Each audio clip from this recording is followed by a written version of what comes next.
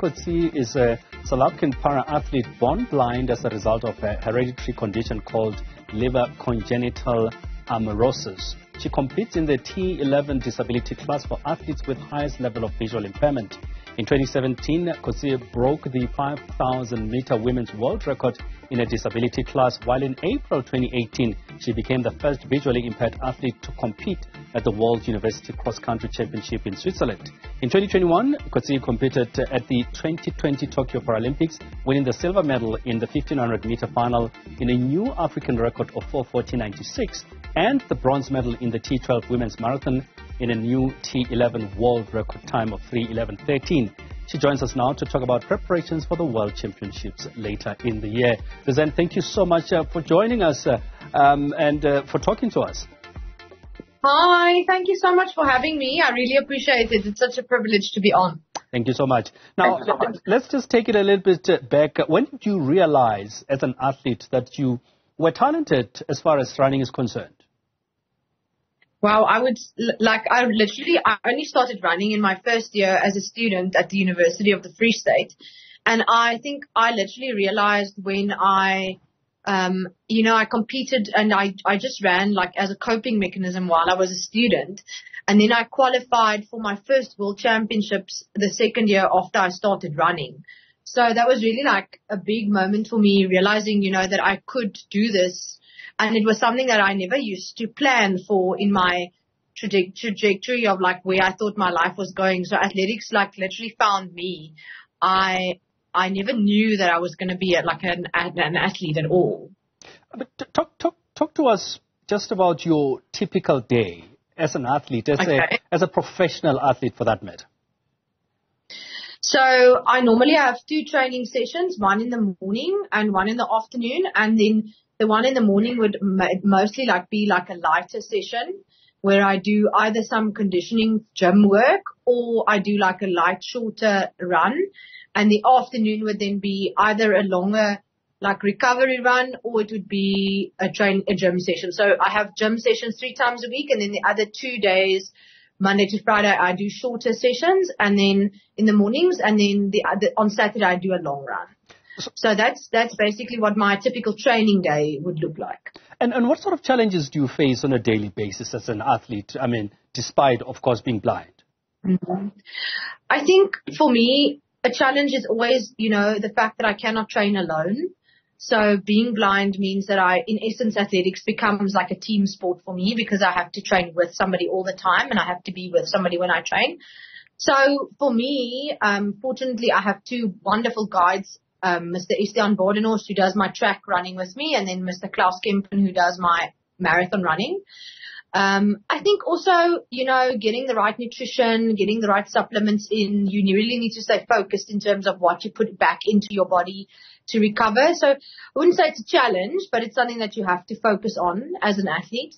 And then obviously I think we all know, I think the economy is pressing. So finances are obviously also a big issue for athletes. But fortunately, we also have great, wonderful partners who assist us with that where they can. I mean, talk to me about that. That was going to be my next question in terms of financial support and otherwise. How much of a role does that play? And do you feel that as para-athletes, you do get that support financially and otherwise? So obviously, I think it plays a big role because if you don't have funding, you can't get your proper nutrition in, you can't go to camps and competitions, you can't do the things that you need to do for your sport and to ensure that you're the fittest and the best that you can be. Fortunately, there are a lot of companies, that step up to the plate. And I think that, with the government having launched OPEX, that will also assist greatly. And then there's a wonderful sports platform that actually started after the 2021 games. Well, I think they obviously started a little bit before then, but I got involved with them after the Tokyo games, and that's MatchKit. So MatchKit it's a crowdfunding platform specifically for sports people. And what I love about MatchKit is it allows you to know who sponsors you. So that helps because you can add a personal touch, to thank your people and to ensure that they, also get the recognition they deserve.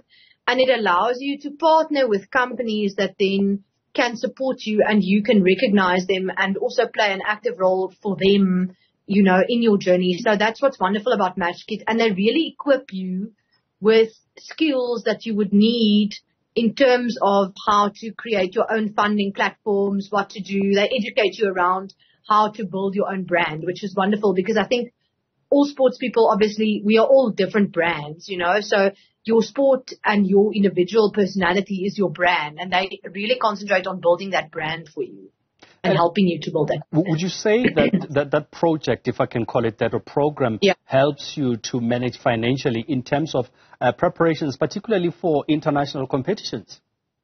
I think it definitely does because it allows you to, through your social media to let people know what you are doing, and people then can get involved in a way that is sort of transparent. So people can see what you have, and you can give feedback, in terms of what you've done. The page, the Match Kit profile also allows you, to put it on a budget so that people can see exactly what is necessary. So it really helps, and I think it's a very transparent, cool way for companies and individuals to get involved with athletes. I think you answered my next question. I was going to ask about social media, and I'll say that what role do you think it plays in that, in helping athletes and para-athletes like yourself? Look, social media is the way that you communicate with the public on a daily or on a weekly basis. So I think it plays a big role, especially for people who follow and who want to see what's happening in your career. And obviously for companies, that's also important because your presence is going to you're going to become like not an influencer per se, but I mean, you're going to be the one putting out their brand into the world as well and supporting them. And when they support you and you support them, I mean, that's a wonderful place to be in and a wonderful partnership to have. It's a world championship year. How has it been for you in terms of preparations? It's wonderful. It's been tough in the sense that, when you train for something like this, the training is hard, but I think we are in a good space. I'm healthy. So I think we are really in a very good space. It's getting cold in South Africa now, and especially in Bloem. We've had a hectic week in terms of temperatures. Things have been like, the maximums have been around 10 degrees Celsius and the lows have been around minuses. So I think the weather is starting to play a role, but I think, we just plan around it and train midday and we make a plan. But I think things are going well. I had a good national championships in March this year, and I'm really looking forward to going to the World Champs this year. And I mean, with the experience that you've amassed, in previous competitions, and I mean, not just experience, notching up good results, getting a medal in the Olympics, setting world records, how much of a role in building your confidence does that play ahead of the World Champs?